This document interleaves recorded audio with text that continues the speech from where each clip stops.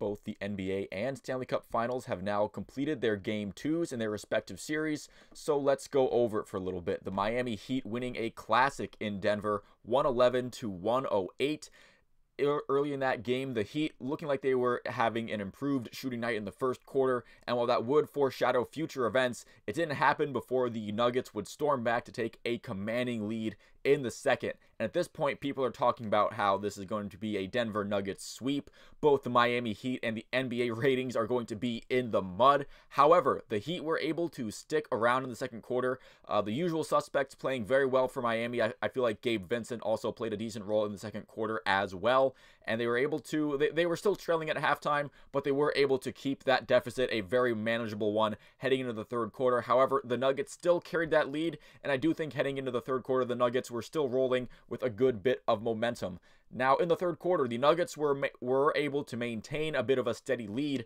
However, I do feel like the Heat in that third quarter were starting to play more of a sustainable and a better kind of game than the Nuggets were having in the third, where Denver was essentially just relying solely on Nikola Jokic to fend off Miami. And for a while, that did work because Jokic was having an insane game where, you know, Bam Adebayo, he's trying his absolute best, and he is pestering Jokic pretty darn well, and he's having very solid games in his own right. But there's not many players that would be unfair to Bam Adebayo to guard. Nikola Jokic is one of those players. He had an insane night, and again, he did fend off the Miami Heat for just about as long as you could, where there were some times where he was playing up against perfect defense, but he would just throw up some crazy, looking like a circus shot, thinking what is going on, and they would just fall in. Sometimes it would come with an and one as well. So Nuggets still carrying lead into the fourth quarter, but once that fourth quarter starts, that is when the Miami Heat finally are able to take back the lead and really turn the game around. And that takeoff was led by Duncan Robinson, of all people. And in this game for Miami, the veteran presences were a factor in this one. You had Kevin Love starting the game, actually. He didn't get too many minutes, didn't have too many points. His shooting numbers don't look great, but I do think what he contributed, he did put in 10 rebounds, so he was a factor on the floor. And Duncan Robinson, early in the fourth, I think he scored 8 straight points for the Miami Heat. It could have been 9, but he missed a free throw on an and one opportunity. And that run by Duncan Robinson, while it didn't give the Miami Heat the lead off of that alone, it definitely made the game pretty much tied, pretty much neck and neck at that point, and it definitely swung momentum in the favor of the Miami Heat. Jimmy Butler, I believe he elevated his play in the fourth quarter as well. It's not like he was bad in the first 3 quarters, but I do feel like he was playing at a level in the fourth quarter that he just wasn't quite there in the first 3 quarters. And if Jimmy Butler is playing the way that he can, then it just makes the rest of that Heat team, they feed off of that energy. And when Jokic wasn't making every crazy shot he threw up, Denver kind of went cold, and I do think the Miami Heat did a really good job of taking advantage. Now, in that fourth quarter, it looked like the Miami Heat were going to take this one comfortably. However, Denver wasn't done yet. They made a very late comeback effort. That was just one Jamal Murray jumper going off the rim and out away from forcing overtime. Jamal Murray having not as impactful of a game as he had in game 1. However, in that very late comeback effort, he did sink a couple threes. He was very active. So we've seen if Jamal Murray can get going, the Nuggets can score a lot of points in a very quick fashion. Again, I mentioned him earlier, but I do think Bam Adebayo, he's been consistently solid despite having a matchup to him that is unfair to pretty much anybody in the NBA. So he's putting consistently solid performances. I imagine guarding Nikola Jokic, especially if, you know, he looks like he's doing all he can, and sometimes Jokic, it just doesn't work. You can do all you can, and you still really can't stop him. To see him work like that has been pretty good, and maybe once he is pestering Jokic quite a bit, so maybe in later in the series that starts to have more of an effect. Now on to the Stanley Cup Finals. In Game 2, it was Vegas dominating this one at home, winning 7-2. Vegas having more jump from the get-go.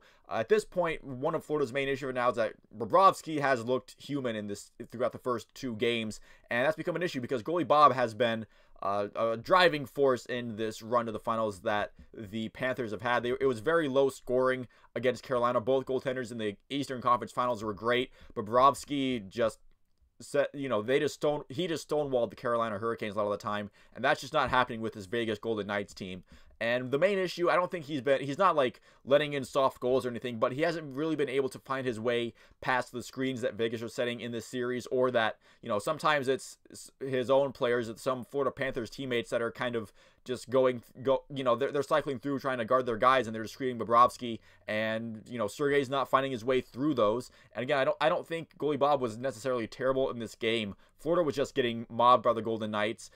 Goalie Bob couldn't see through the screens, and so goals followed. Now, on the other end of the ice, Adin Hill continuing his run of just insane play.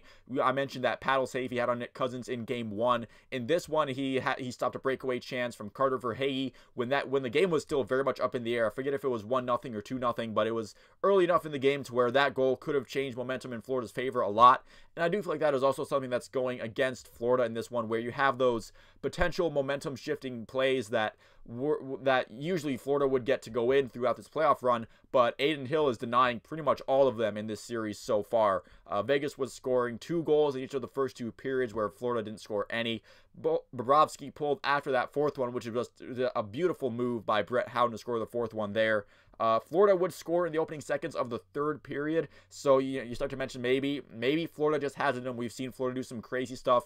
Maybe they have it in them to get 4 goals in this 3rd period and come back, but that notion was very quickly expelled by Jonathan Marchessault, who scored just a couple minutes after. The game is pretty much over when the score reaches 5-1.